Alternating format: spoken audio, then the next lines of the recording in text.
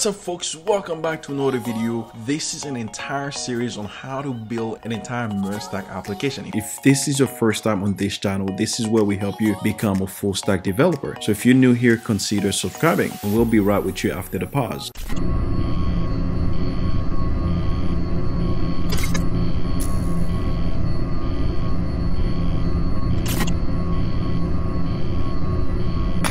In this entire series, we'll show you guys how to connect your MongoDB Atlas to your Heroku, and you're pulling data from MongoDB Atlas. So definitely check that out. Now, in this particular video, we're going to focus more into how we can automatically deploy things to Heroku whenever something got merged into our master. So let's go ahead and do that. I'm going to go to github/new in order for me to create a new repo.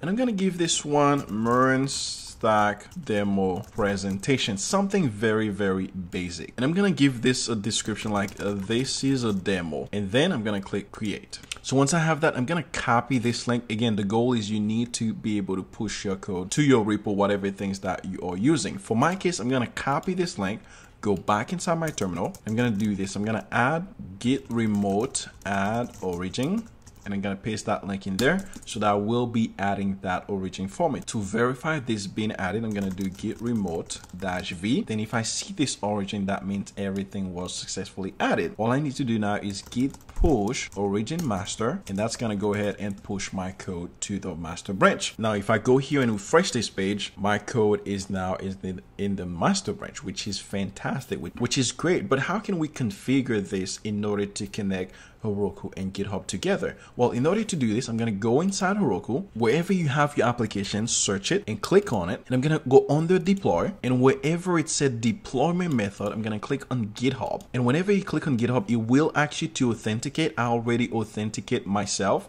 so that's why this pop up. But for your case, it will ask you to authenticate, and then you search for your repo name. In my case, this is my repo name. I'm going to copy this one and search for it right here, and click search, and there you go. It brings that repo, and all you need to do now is click connect. And ladies and gentlemen, this is now connected. Once this is connected, I'm going to scroll down and click on wherever it said enable automatic deployment, which means every single time that something got merged into the master branch, then this is what's going to automatically deploy this to the master branch. Now check this out, right? Let's assume that you had a different branch. Maybe you didn't want to deploy the master branch. You wanted to deploy a different branch for testing purposes. You can select that branch here and deploy that one as well, which is really cool. All right, so once we have that automatically deployment enabled, let's assume that we have this application. We wanted to change this to something like welcome to my best app ever, something like that, right? So we change this to something like welcome to the best application ever. So I'm gonna go here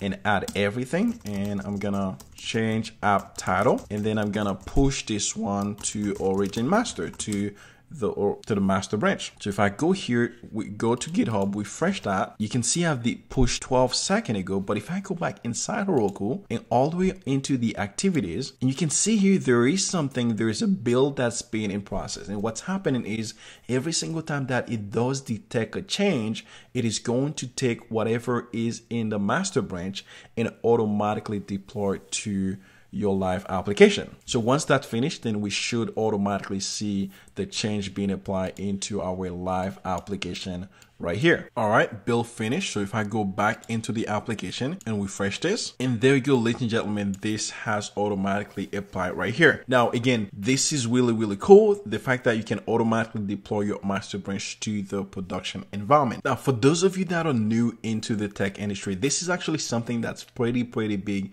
into the professional environment. And what that means is we want to be able to do something called CI/CD. Again, if you don't know what that is, let me give you guys an idea what this is. So CI/CD stands for continuous integration and continuous delivery, which means every single time that your stuff got merged, they want it out as soon as possible. Now, of course, there's more into the CI/CD pipeline. There is different stage as you go through that will run tests, that will run automation, that will run learn a lot of things. The fact that you understand this process make you aware that going into the job field, this is something that you will be expected to fully have at least an understanding of. Thank you so much for watching this. So far, you've done really well. You made it through the end of this entire series. Thank you so much for watching this. I know this has been tough, and really kudos to you for making it that through. If you really enjoyed this entire series, please share this video around and hope to see you into another series again.